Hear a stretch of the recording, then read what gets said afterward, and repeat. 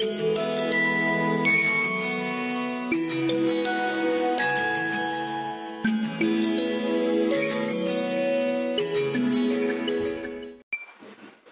and welcome to healthyhouseplants.com, where we teach you all about gardening in the great indoors.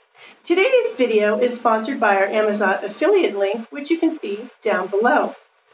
So today I'm going to talk about watering African violets. I do get a lot of questions about this because there are the wick watering systems, and then people will hear that you should water from below and that sort of thing.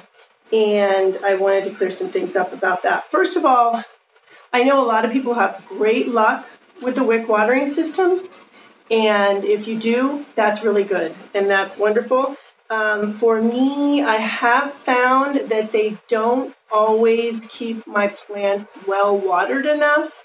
I am in a drier climate. I'm in Southern California, so we can get a humidity level that will go down to sometimes when we get certain windy conditions, 20%.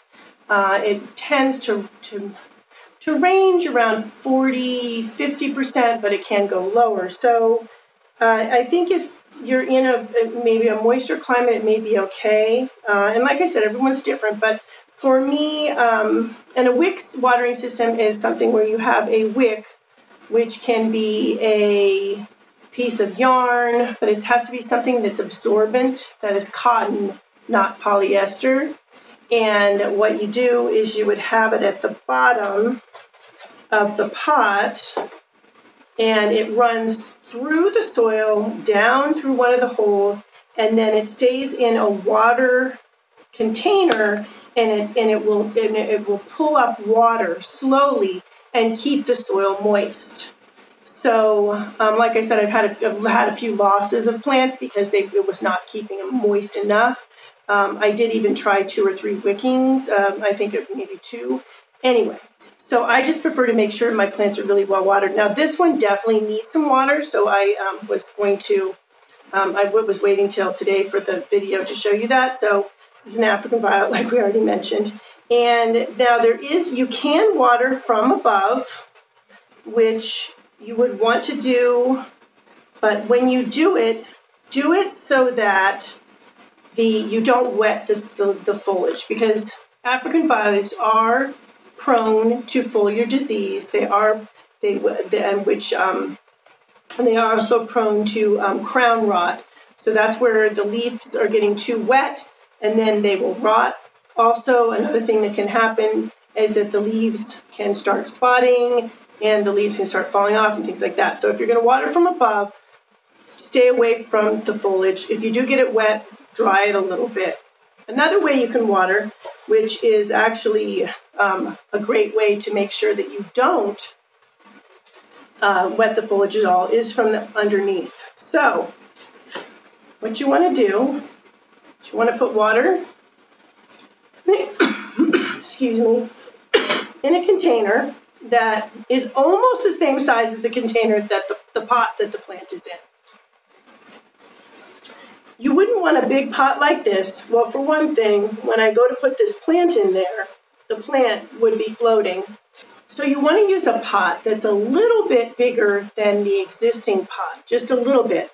Because when you do that, what happens is when you fill this with water and put this in, the same sort of thing as what I was talking about with the wicks, that occurs, and there's a wicking action that happens, and the soil will begin to suck up the excess water, and then this plant is going to get nice and heavy with water. So I'm going to fill this up some, and then I'm going to slide the plant in there.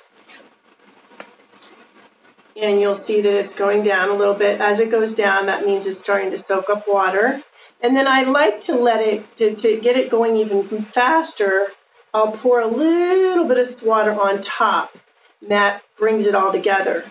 And then I will let this sit for, you can let it sit for 20 minutes or so, half an hour. Don't let it sit much longer than that, especially when it's really warm outside, because you can start some conditions that could create some root rot going on for you. So you want to be careful about that. But otherwise, it will soak up nice and quickly. And actually, it's already soaked up quite a bit. You'll see that the water level has gone down considerably. And it's pretty heavy, feeling pretty good. I'm going to let it do a little bit more. And then I am going to go ahead and pull it out and put it back. Well, actually, I will be leaving it in this for any excess dribbles. I'm putting it in here for now. And then I will check it in another half an hour, and I will throw out any excess water at that point. Also, if you grow the African violets on a humidity tray, which I do a lot of the times as well, then you could just put the plant on the humidity tray and let a little bit of it dribble through the rocks or pebbles or marbles in the humidity tray. And I have another video on creating a humidity tray. So that is also another thing you could do at this point when it's done watering. So it's nice and heavy with water, as I showed, and here we've already got a little excess. And you wouldn't want it to sit in the excess because you could create root rot. That's the reason why I'm pouring it out. So it's nice and heavy, and I will wait to water again until it's starting to approach dryness, but is not dry. So it still would be somewhat moist, but definitely not this moist. So that is it on watering African violets. Thank you for stopping by. Please leave comments about any indoor gardening tutorials you'd like to see. And remember to like, comment, subscribe, and share this video.